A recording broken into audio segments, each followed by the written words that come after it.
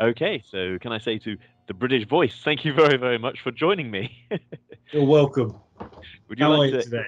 Oh, I'm pretty good, thank you. Pretty good. Just back from walking the dog. Would you like to introduce yourself to anyone who may have heard your voice but may not have seen you before? Okay, yeah. So my name is Ian Russell. I'm a voice actor. I'm British, as hopefully you can tell.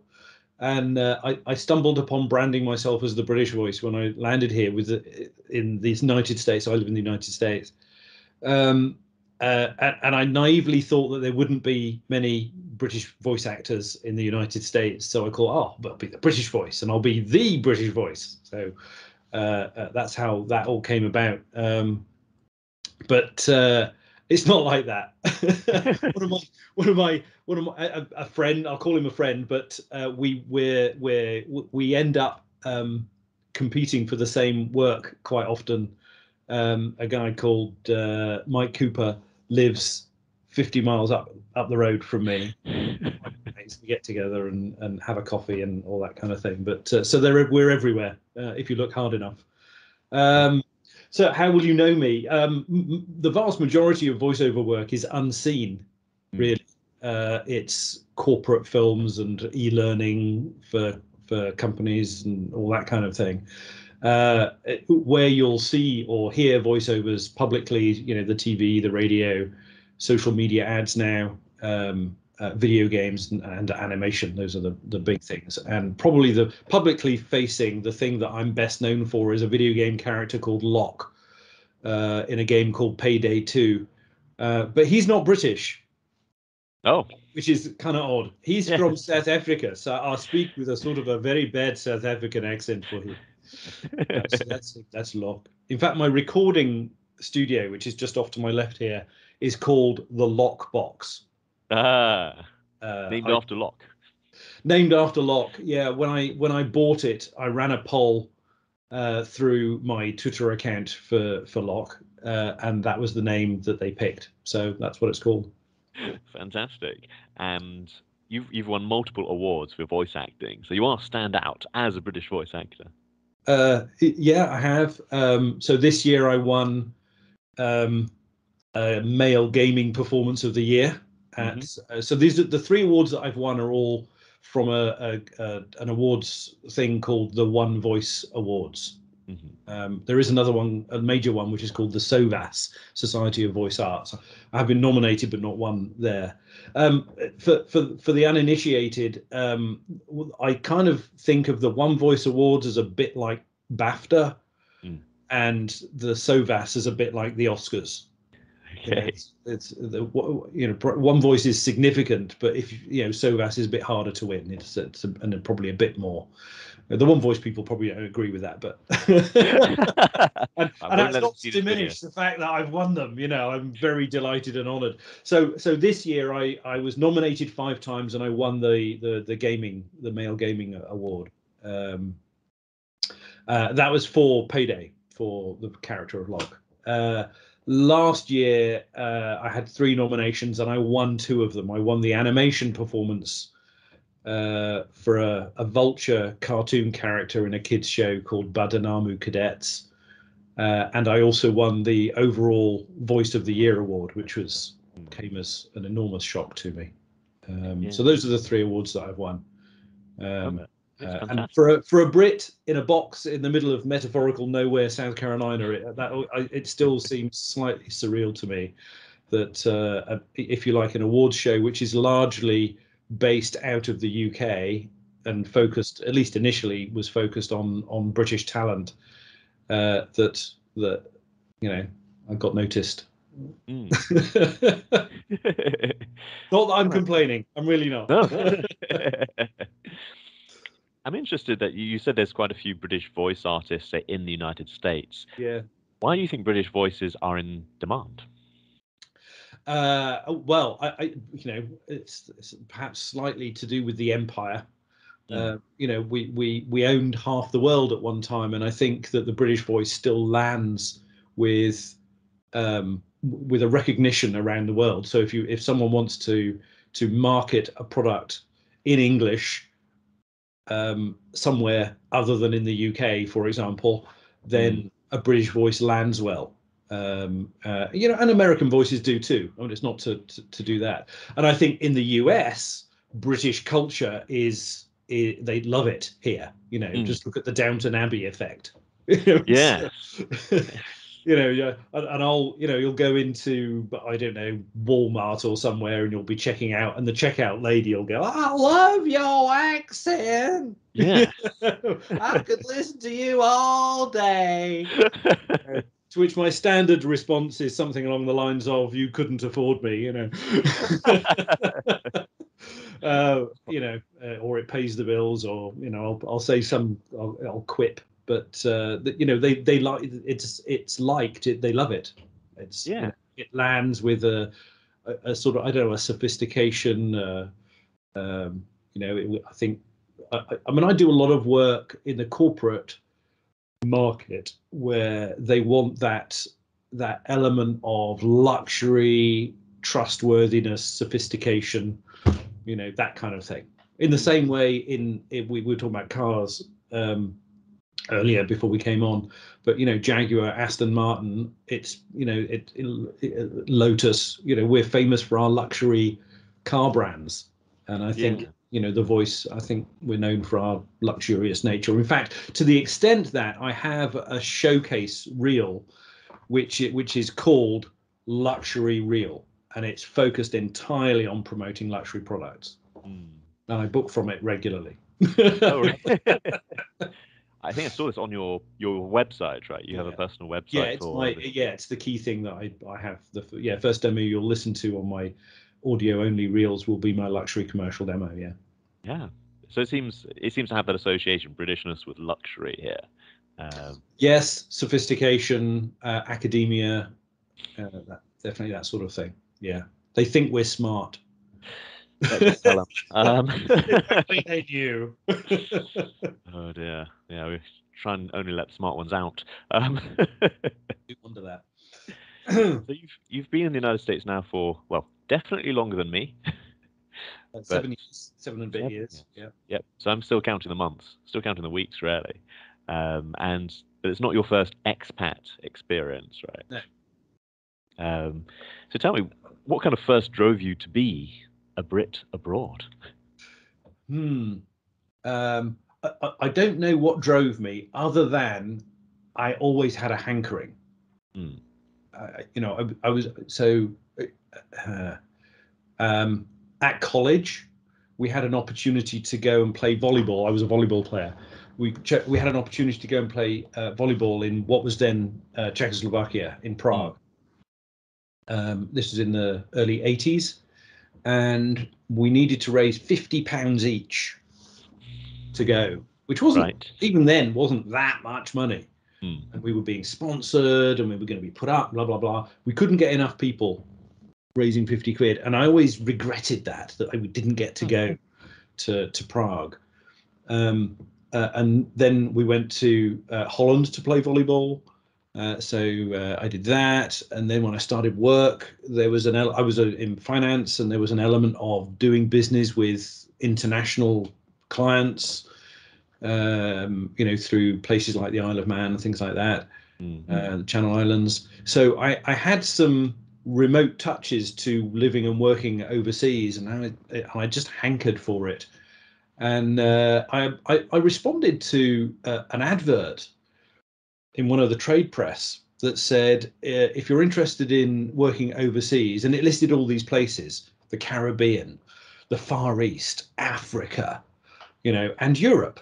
And I was like, I'll go to the Caribbean, no problem. Give me a job. To which I got stony silence. But then someone said, it's not the Caribbean, but it's Europe. Do you fancy coming to Europe? And I went, yeah, I'll do that. And so I went to Europe, and I loved it. Just living and breathing a different culture, a different country. It's just so different than visiting on holiday. You can't possibly get a full understanding of what it's like to be in that country unless you live there. I'd say so. And I think having done that once, and then finding myself in a situation where we came back here, and I'd married an American, and there was always a plan that we would come and live in the States at some point. I think it happened sooner than we expected because of what went on in the mid naughty, 2008 or something, credit crunch. I think everything happened maybe a bit sooner than we had planned. But so yes, I've expatriated twice, 3 times if you include Scotland.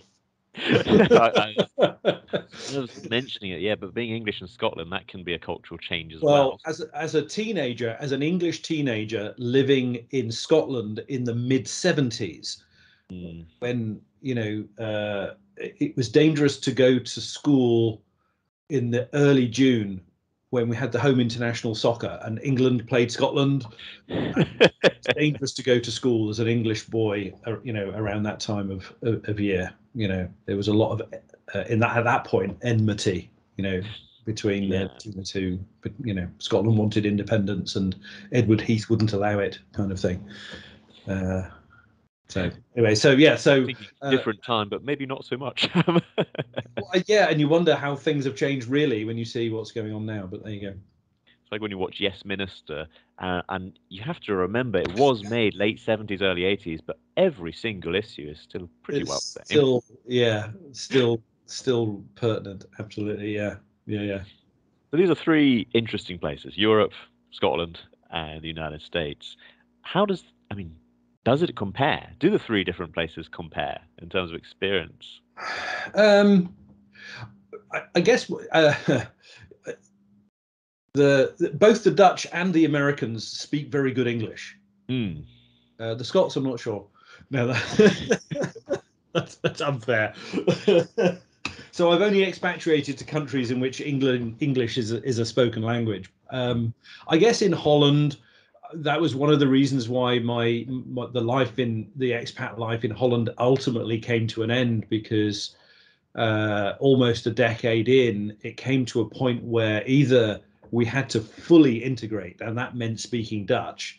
You couldn't integrate ultimately. Whilst the Dutch speak brilliant English compared to many European nations, living on a street with 100 residents, and maybe there's 2 families there that might have an English participant, and the rest are Dutch, and you'll get they invite you round and all the rest of it, and everybody will speak English to you, but you can't follow 90% of the conversations because they're in a language you don't speak, and so ultimately you have to integrate or not. And my eldest daughter was turning 5, and proper school was going to become an issue, and I couldn't face really ultimately as a father the thought of her coming home with homework and not being able to help her.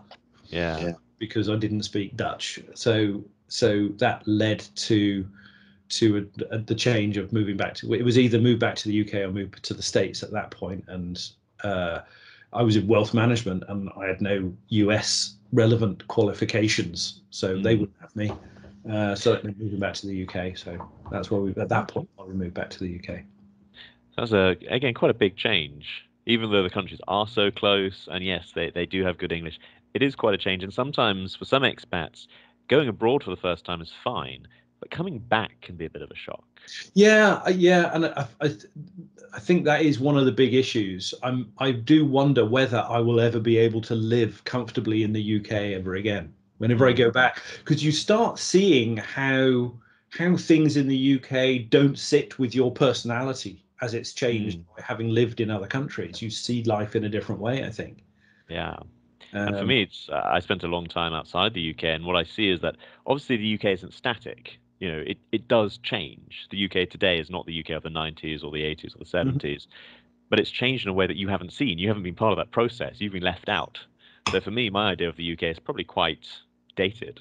And so I go back and I'm kind of surprised by things that are going on, Yes. And I remember even very early on, having gone to Holland, going back and visiting my friends in the UK, maybe only months later, 6 months or a year, and my very good friend Andy and his friend Sarah, not Andrew and Fergie, not that Andrew and Sarah, but I remember Sarah saying, "You're just a little bit different," and this was really only months later.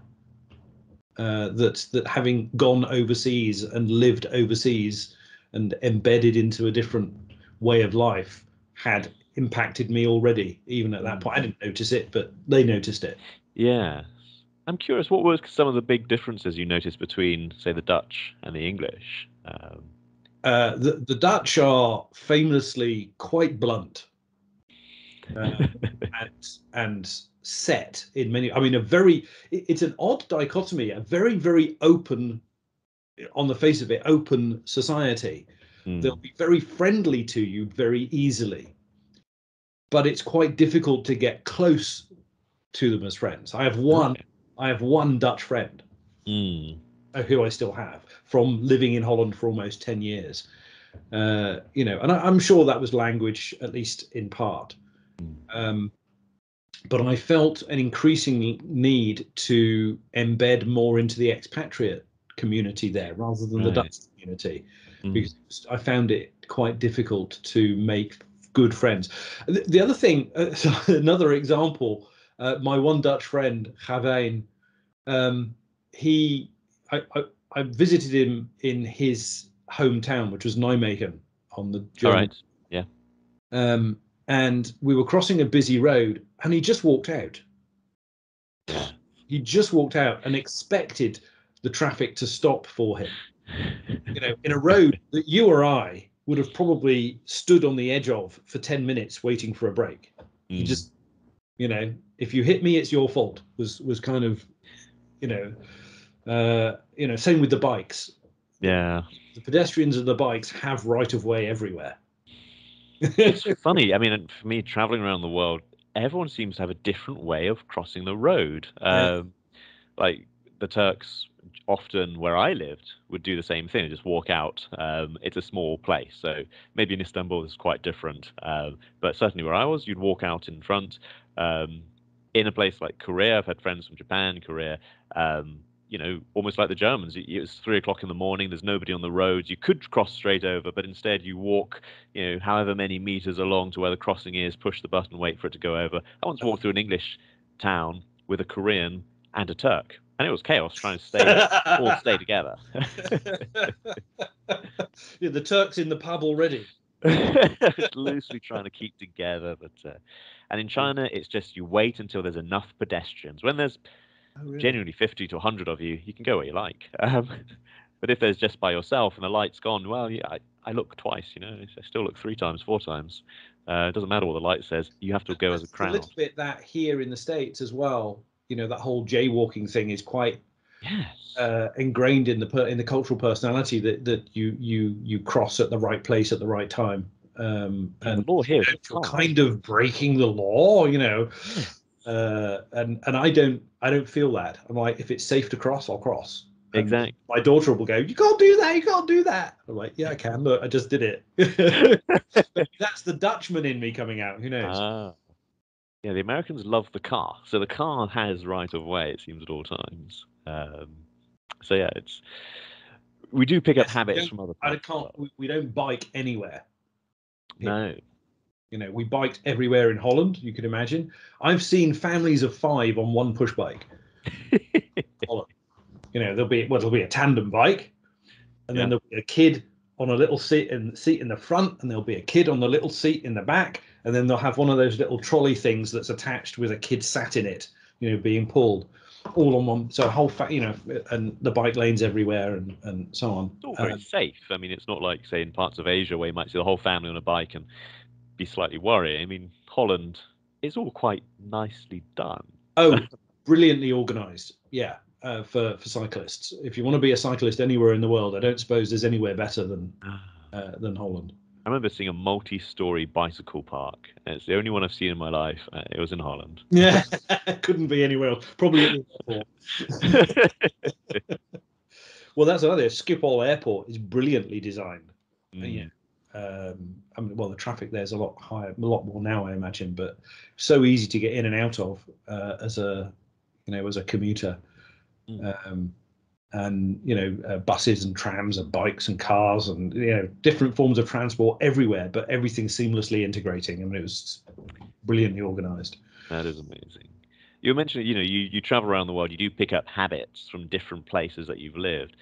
Is it possible? Can you self-identify some habits that you've picked up from the different places you've lived? That's a really tough one. Probably not.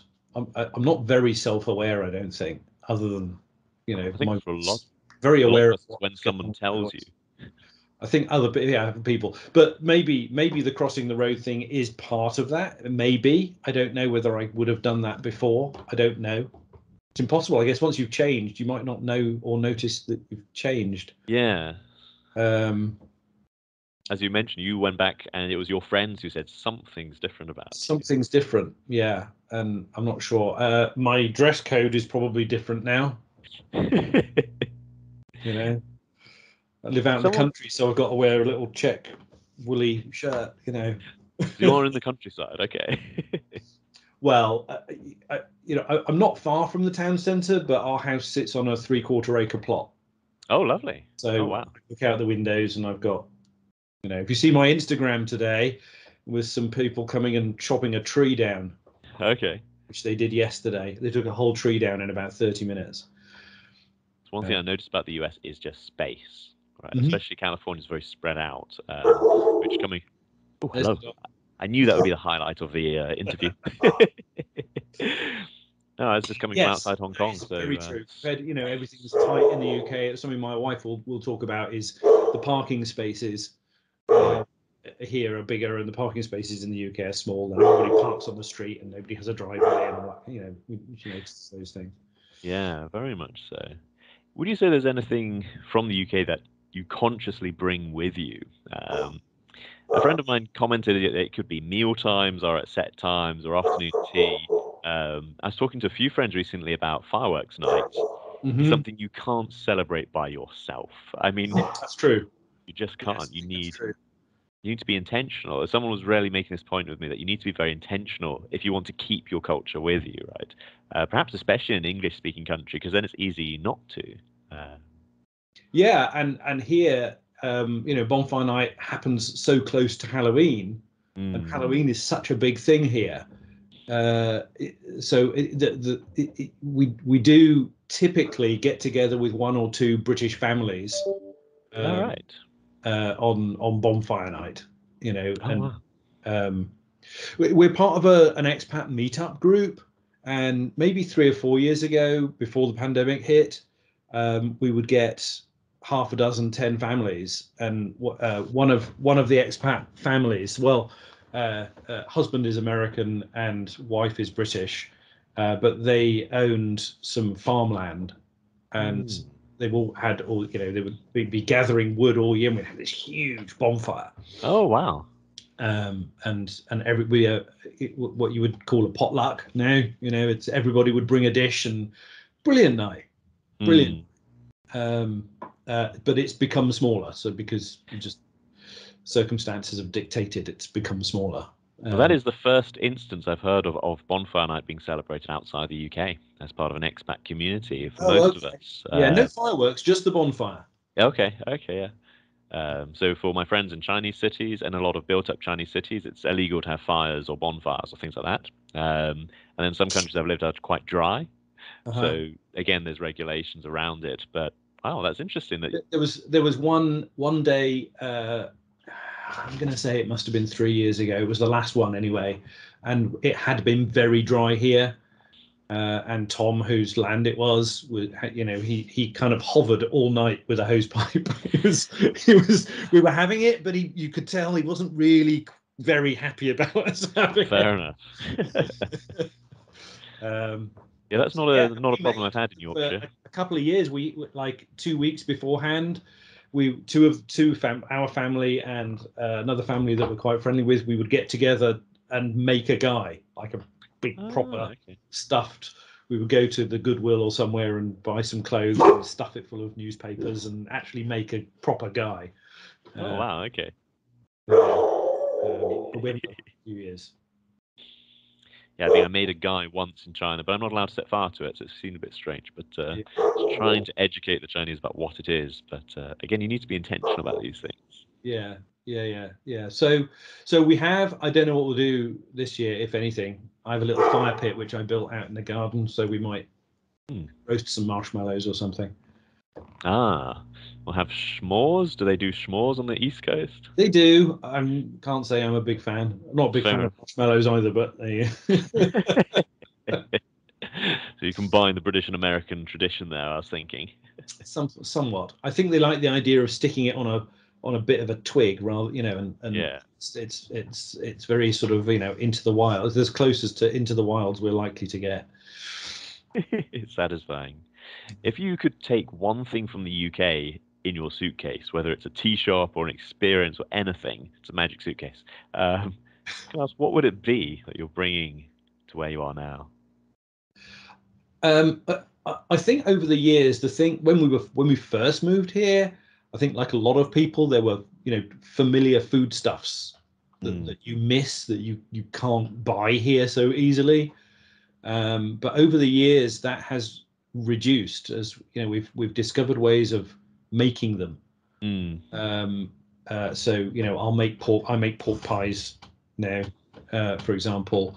And just a couple of weeks ago, I made golden syrup for the Oh, first time. you I know. made golden syrup. I'm that. Sorry, no, I need to ask more questions about that. Yeah, it's okay. It's not difficult.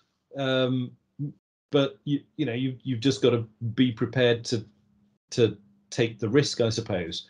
I think the thing that I was most worried about when we came here was whether I would be able to get good cheese. Oh, okay. To the extent that one of my ideas was to become an artisan cheesemaker, just so I could have good cheese. But fortunately for the rest of the world, that never needed to happen. Found some good cheese suppliers. Yes, I don't know if you have it over there, but there are two budget German supermarkets, Lidl and Aldi, Yes, yeah. who have opened up here. Certainly on the East Coast, they have a fairly substantial showing, and they bring very good cheese selections. Oh, right, okay. And good bread with a proper crust, Ah, which is the other thing that. I do make my own bread, but I do love to find some good stuff out there as well. So, Yes, well, it's the other thing that I've started making bread as well, because I wanted good bread. I don't make bread so much now because my 15-year-old makes it. oh, lovely. You've trained She's her like, up. if Dad can do it, I can do it. She makes bread more often than I do. Oh, very enterprising. That's good. Yeah, I just got into jam making. yeah, we've not done that as yet, but we are. So, okay, what can we bring from the UK, or what can't we get? Black currants. Yes, yes. Seems extraordinary that in the whole of America, surely somebody wants to grow them. They seem to grow everywhere in the UK. Well, you see, we know why. Oh, I don't. Because my wife looked it up. S Many moons ago, I don't know exactly when. So they brought blackcurrants over, and they were diseased, or Oh, they became diseased or something. So and they spread the disease to so they were banned because they carried this disease. oh, okay. So that's broadly the story is. Huh. They wouldn't let them here because they would bring some strange disease to the country. So that's Okay. why you don't see blackcurrants grown here. I believe that law has been rescinded and it is now allowable. You can now grow blackcurrants, but I guess nobody has really cottoned onto it as yet. Ooh, this could be a market. If I can do it Yeah, fast enough, I can grow from some the America's leading blackcurrant grower.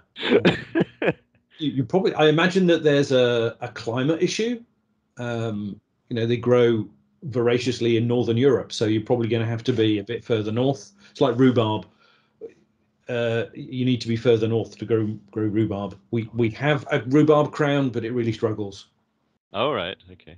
I've lived in the rhubarb triangle in the UK, where the majority of our rhubarb comes from. That's It's a rhubarb triangle. oh yes, it's like Wakefield, Leeds, and York. Between that forms the triangle. I've lived in the middle of that. Okay. Okay. It's Yes. yes, the rhubarb triangle. We need a blackcurrant triangle and a rhubarb triangle, clearly. far better than the Bermuda Triangle in Um, ways. Beer was always a problem here, but that's gone away. Artisan breweries are 10 a penny now, so you can get a decent beer here now. So there's not much, really. There's not much that we can't get. Stately homes, there are not too many of those here. That's true. We live reasonably. We were very big, National Trust property visitors. We lived near Blenheim in the UK, so we had an annual pass there. We go to all the events there. So here we're relatively close to Biltmore. Biltmore House, which is the largest house of it. It looks like a castle. Okay. It's in North Carolina, so we have an annual pass there. We've been there. We go there quite regularly. So we get our stately home fix from that, but there's not much more than that. So I guess the extent of if you like, historical places to visit, anything more. There's nothing much more developed that's more than 200 years old. I mean, obviously there's a Native American culture and all of that. There is history here that's much longer, but that kind of European history going back. And the evidence of built structures, like we're used to castles, we're used to stately homes, Right. So. And you just don't have that here. I think we miss that. Yes, I'd say that's true for me. Here, of course, I'm lucky to have Spanish missions and so on, which are kind of interesting. They date back a bit further. But I'm impressed here how well they take care of their history. Like if it's older, they will take care of it, which I greatly appreciate. Yeah, well, we're right in the middle of battleground world. Both the Civil War and the Revolutionary War, which we call the War of Independence, of course, is the battle in which we managed to gain independence from the Americans. So that we're just in that little bit, North and South Carolina, where a lot of those pivotal things happened. And in fact, my father-in-law lives in a small town called Cowpens. Cowpens? Cowpens. Most Brits have never heard of Cowpens. No, I am most Brits, I'm afraid. Yeah, and I had never heard of Cowpens, but when I visited with my wife for the first time to visit the family who live in Cowpens, they told me they took great delight in telling me that Cowpens was famous for a battle in which the Americans whooped our proverbials. And in fact, you probably are familiar with the movie The Patriot with Mel Gibson. I've heard of it. So the big battle at the end of that movie is broadly based on the Battle of Cowpens. And I remember it when it came out, and it was the usual Hollywood history. Oh, yeah. And his character is broadly based on a local hero called Daniel Morgan. And there's a big statue in the middle of Spartanburg, which, Daniel Morgan, who was a big American Revolutionary War hero.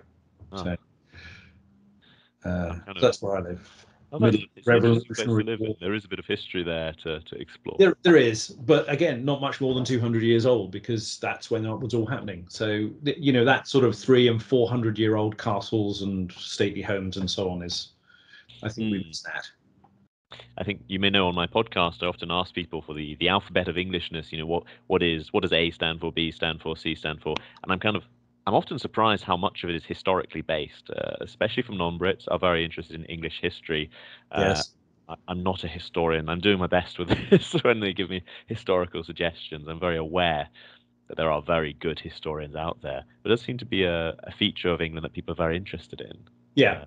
I think when Americans visit the UK, and there's a castle on every proverbial street corner, and there's a Stratford-on-Avon, for example, the Shakespeare theme village. it's what, 500 years ago, and I think that the comprehension of that is they go, oh my God, Yeah. America didn't exist then, but of course it did. But with the modern nation, they weren't writing Shakespeare's plays back 500 years ago. It is interesting. I come to America and I'm like, look at all this new stuff. Everything's really new. You get the opposite reaction when Americans come to the UK. Yeah, and I think that I mean the thing if I were to struggle with anything in the US culture, it's the propensity for fast food. Mm. You know, as you approach any town, there's always going to be a road which has got neon signs everywhere, and you know it's nearly all fast food, and I find that a challenge. I find going out to dinner actually quite a challenge. Because you want, well, healthy food. Healthy food, or I want freshly prepared. You know, I want a dining experience. Yeah. You know, Okay. and it does exist here. I mean, I'm not saying it doesn't. That would be horrible to say it doesn't. There are restaurateurs who have that desire as well, and we you know, and we've got two or three places that we like, and we'll go back quite regularly because it's very consistent and it's nice, it's well prepared, it's fresh ingredients, blah blah blah, all that stuff that you hear chefs banging on about. Exactly. Also, that's interesting that your interest, say, if it's British culture that you bring over, is really our food culture. And again, I've had an email from a gentleman in Bulgaria asking me about Britain's food culture, and it's something that it kind of has a bad reputation around the world, which I certainly feel is unjustified. I wonder if it's Brits being self-deprecating, or Perhaps. how this has come about. Yeah, it's an interesting question. He, my guess will be, here's a guess for you, that the things we're best known for, fish and chips and a British breakfast, are perhaps not the most healthy eating in the True. world. Uh, you know, and I think that's, you know, there's that sort of perhaps not fair view of a British holidaymaker going overseas and looking for egg and chips, you know. You know, I'm not eating any of that foreign muck. I want egg and chips, you know. And you know, maybe that's part. You know, you go into a you know a town full of beautiful restaurants, and you will have world cuisine represented. You know, Mm. you'll have Japanese and other Asian things, and you know Spanish and all this. You rarely will find you might find a British pub serving fish and chips and pie and chips and that kind of thing, but you won't really see a British restaurant. Yes, yes. As you say, it's more likely an Irish pub More than likely a an Irish British. pub. Yeah. Yes. A pet peeve of my daughter's is that you'll go into an Irish pub and they'll offer shepherd's pie, but it'll be made with ground beef. Ah, She's like, shepherd's pie is lamb, beef is cottage pie. yeah. You know, so she always remarks. There's certain things that she'll remark upon. You know. Fair enough. I make my own. Again, like yourself, this is the way I Yeah. deal with. It makes you very self-reliant, I guess, living abroad. Yeah, you know, I've always been a cook. Ah, I've okay. always had an interest in food, and you know, at university, I was the one that was, you know, back in the days where you lived in a dorm and you had a shared kitchen. Oh, but I still did that, but I am living in Yorkshire, so. Well, now I see what you know. You get we toured universities in the UK and here for my eldest daughter. They Mm. also had a thought about going back to the UK, but didn't. And they have these things now. You turn up as a first year student, and you must live in dorm, and you must buy a food package, and you have Oh, to eat in the you know they don't have these things with shared kitchens. It seems oh, so much anymore. At least that's my experience of it. But when I went to college, that was what you lived in a very yeah. basic dorm, and there was a shared kitchen, and Mm. so we would gather together, and there would be two or three people in our 12, 18-year-old pimply youths, and we had a guy from where was Sunil from? I'm going to say he was from Birmingham, but he would bring his mum's homemade green tomato curry paste with him, Ah, and in big Nescafe jars, the yeah. big catering size ones. So we would quite regularly cook curries as a group. And then I would go and I would buy a whole chicken and vegetables from the market, and I would roast up a chicken on a Sunday, and have a little mini roast dinner for myself, and then the rest of the carcass would be made into soups and pies and what else, and it would feed me for the rest of the week. Good stuff. I'm surprised that it's changed so much. That's my understanding. Certainly here, that's the expectation. You have to live in dorm on the first year, and there didn't seem to be any shared kitchens that I saw. Yeah. That's a useful life skill. I mean, yeah, you would think. Absolutely. And a useful skill, as we say, for an expat, it's very useful because you can recreate that home feeling. Yes, yes. The one thing we haven't really been able to buy here with any ease, well, you can buy it off places like Amazon, but eye-wateringly expensive in relative terms, is the cereal shreddies. Oh, right. Okay. I do like shreddies, and we will bring back shreddies from the UK. For me, it's suet. Trying to get suet to make a nice pie. Yeah. But again, I've gone straight for the Amazon route on that. I can't find it anywhere else or shops that have heard of it. Beef suet. It'll be beef suet, a Torah beef suet. Yeah. I guess they would use shortening here as a Crisco would be the nearest equivalent, probably, which is some artificial gloop. Okay, maybe I won't test it out. So, if cooking is one essential skill of a expat generally, can you think of any other useful traits, useful skills for Brit living abroad? Oh gosh, no. I mean, I think you have to have an open mind. Is what I think you have to have. You have to be open to successfully expatriate. You have to be open to the culture you're moving into. Yeah. Because they're not going to change just for you.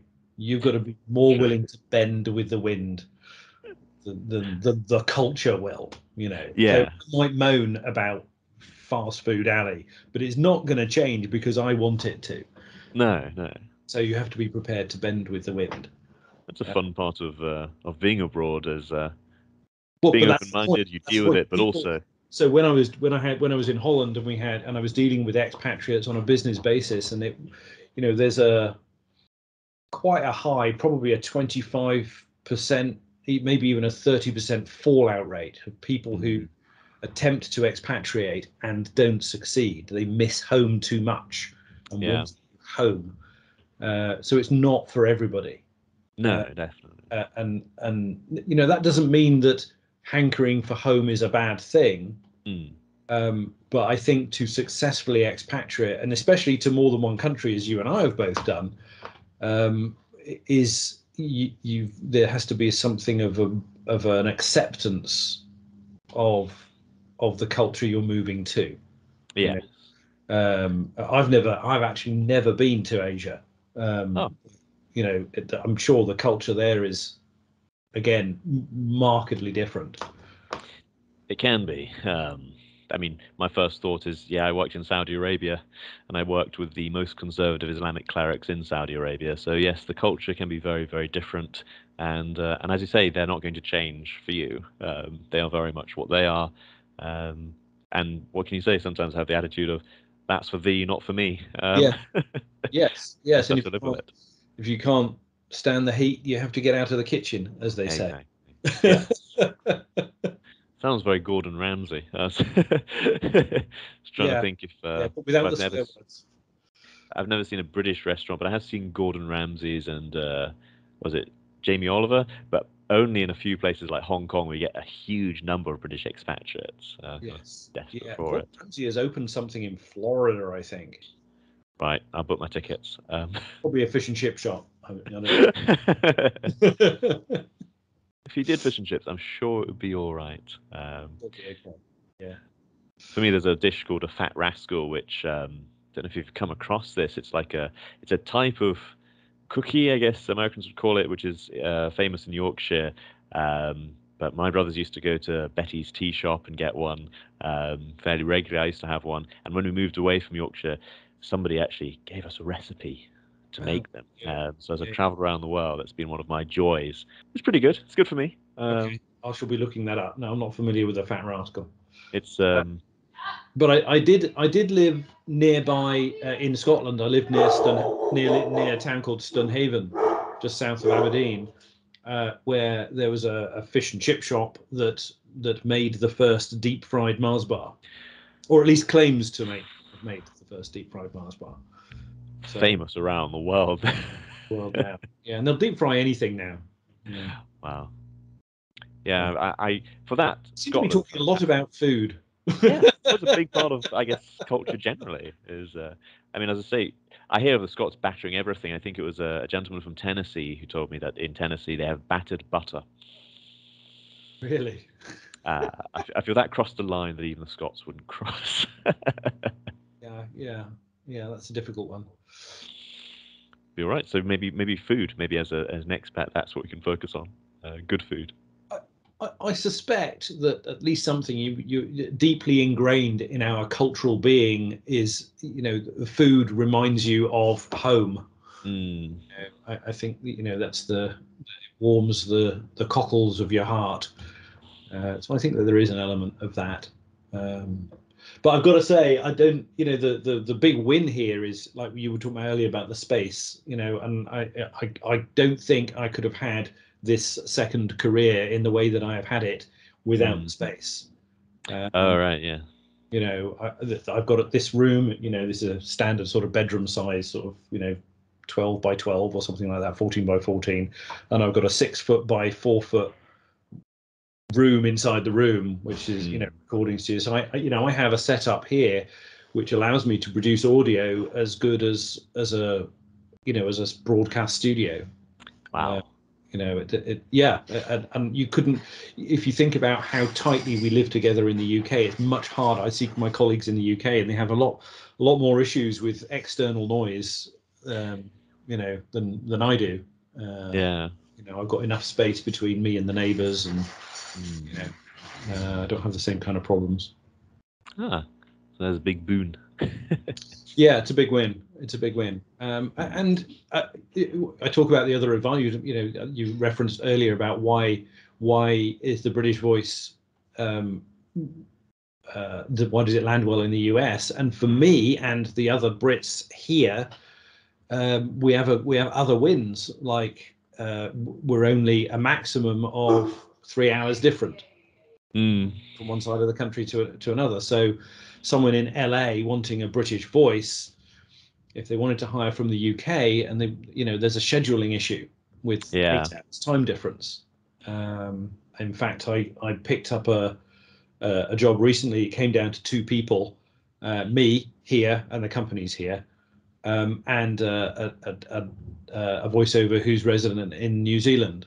And one of the key things that got me the gig was there was only an hour time difference, and 5 hours to the UK. So there were 3 people from the UK and 2 people from the US, on the call with me, and scheduling that with New Zealand was just going to be an extra step too far. And I think, not that my voice wasn't good enough, but I think scheduling played to my advantage. Yeah. And then there are things like, dealing with payments and taxes. When they hire me here as a local guy, I'm just within the tax system. They can send me a 1099, and I can provide them with a W9, and it's all familiar, and they don't have to deal with something that they might not be necessarily that familiar with. And it's interesting. I assume you're not doing American voices in America. You are doing a British voice, South African voice. I've been hired in over 25 different accents. Oh, really? British regional and international English accents, including American accents. But I don't promote it at all. Okay. I need it. And I think to myself here, if my biggest market is the US, there's several tens of thousands of native American speakers who do it better than I do. Fair enough. Why would I choose to compete with that? I don't need to. And in many ways, marketing yourself as a niche is much easier. You're not crying in the wind with the other masses. Yeah. I do business in the UK, but not nearly as much as I do in the rest of the world. Mm. And it's good to know that a British voice or British accents are very much in demand in the rest of the world. Yeah, yeah. I have faith. It's good because it's true. But the first paid voiceover job I ever did was for a guy in New York. Hmm. The second one I ever did was for someone in New Zealand. Oh, wow. We couldn't get further apart, Yeah. And I am a product of the internet world, Mm. and the ability to set up, a broadcast quality facility in your home, which Yeah. maybe even 10 years ago you probably couldn't do. Wow. Yeah. All very impressive. So Well, it sounds it. It's not. So careful what I say. it is It's not impressive. that difficult. I kind of figure if I can do it, anyone can do it. I'm thinking, was it Jim Carrey was asked, "What's your advice to young aspiring actors?" And he was like, "Don't go for any role that I'm going for because I'm going to get Yeah. it." Uh, there's mountains, veritable mountains of work. If you're willing to work hard enough, I was asked about the secret to my success, and nothing more than hard work, really.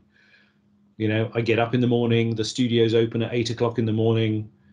I'll typically work through till about 6 o'clock in the evening, and I try and avoid weekends and evenings if I can, but if scheduling dictates, one mistake I made, I had a client from New Zealand wanted me for something to do with replacement windows, I think it was, and they wanted a live directed session, and they said, "Is Friday morning okay?" And I'm, "Yeah, no problem. Friday morning, no problem." And then he sent me the scheduling, and of course it was Friday morning New Zealand time, which was I think 8 o'clock at night here. Oh, okay. So I'm like, okay, yeah, not a problem. The previous day, so it was now Thursday, 8 o'clock in the evening on a Thursday. Just so happened it was that one Thursday of the year in America when nobody works. It was Thanksgiving, and I completely walked past that. So, Uh, so I had to gather with the family, and knowing that I had to. So we typically go to my father-in-law's and his family for Thanksgiving, and there's like 50 people and all that kind of thing. And I had to leave that, come home, do a recording session with New Zealand, and then go back again, oh, 2 hours later. So not that it's a big journey, but yeah. I couldn't have a beer and a glass of wine with everybody. Let's just put it that way. So that's the one scheduling issue that I missed. I walked past that and missed that one. I'm a bit more sensitive to it now. But even Central Europe, 6 hours time difference can create scheduling issues. Yeah. My character Locke we've talked about. So the Starbreeze, the studio, they're in Stockholm. So there's a 6 hour time difference. Okay. So when we're recording for him, typically it'll be 7:30, 8 o'clock in the morning here. So we're starting and it's 2 o'clock in the afternoon for them. Just about make it work. Yeah. But much later, and because you need 2 hours typically. If we started any later, then they're working overtime. Yeah. So you don't want to force your client into that. Certainly don't want to do that. They love me, and I love them. It's okay. Well, thank you very much. Thank you for giving me your perspective on being a Brit abroad and for bringing British voices, well, to the world. First New Zealand, America, Stockholm. Yeah. It's interesting. Yeah, it's the internet's fault. If it wasn't for the internet, as a voice, I wouldn't exist. As a voice actor, I wouldn't exist. In which case, I'm very glad it does exist. Not and as so bad as many I other am. and not I mean, just for talk the. about Bond, hardly at all. Oh, we could just quickly tack on. You've seen the new film, I believe. I saw a picture of you at a Yeah, cinema. yeah, Um, it has to be done. dare I ask, what do you think? What do you think of it? You don't want spoilers, do you? No, no, not spoilers. Otherwise, I have to delay I this until thought it's it out was a on stream. great movie. I Oh, thought okay. it was a really good movie. Very moving. Yeah. Yeah. Uh, and Daniel Craig was a really good Bond. Yeah. He's done Uh, a wonderful tenure and for so long. yeah, he really has. And so my 15-year-old, that was the first Bond movie she's seen. Gosh. And so that immediately led her to I want to see more. And Oh, so really? we have Casino Royale on DVD from the library. And we shall be watching them. We may even watch that tonight, in your honor. You know what? You've hit on one of the biggest questions in like the Bond community, which is, young people coming in to the films and what's, would it grab them? Does it grab them? So that's wonderful to hear. Yeah, I haven't seen any of the older films for a long time, and I wonder how they will date. Yeah. We live in a world now that is much more sensitive to some of the shenanigans that the old Bonds get up to, and I fear for that. If I were to go back and watch them, would I enjoy them as much? But I think I'm old enough that Connery is probably still my favorite Bond. And there was a certain gritty darkness to his Bond. Yeah. That Daniel Craig also has. Yeah. And I think all the other Bonds in between, perhaps particularly with Roger Moore, it became almost a comedy. And I prefer the slightly more gritty version of Bond. Yeah. But I read all the books voraciously as a teenager. Oh, did you? Okay. Yeah. Because I've seen a lot of the books in the latest one. I read them and reread them, and I very much enjoy them. Yeah, they're very readable books. Yeah. So, not too long. Well, I know, and they are. They're. I don't know. You might call them airport fiction, mightn't you? They're easy reads, but they're good stories. They're rollicking good stories. It's one of my favorite things is how condensed, how concise he is. That very few people are able to imitate this. I think it's been a big challenge for continuation writers, that he just has a style that's it's quite acrid. Yeah.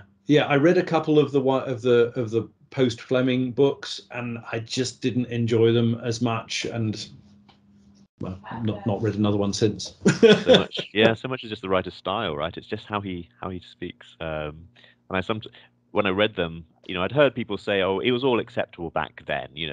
It was all fine back then. And I read them and I thought it really wasn't. No. It was really quite shocking at the time. I have enjoyed reading all of Lee Child's thrillers, and he has although his books are set in the US and it's a US hero, he's British, but he has a very blunt, acerbic style as well, which I've really enjoyed reading. Sorry, hello, dinner. Oh, I'm being called to dinner. Well, I'm not going to interrupt that. So we talk about the importance of food. 5 minutes. I have 5 minutes. I have 5 minutes. Fantastic.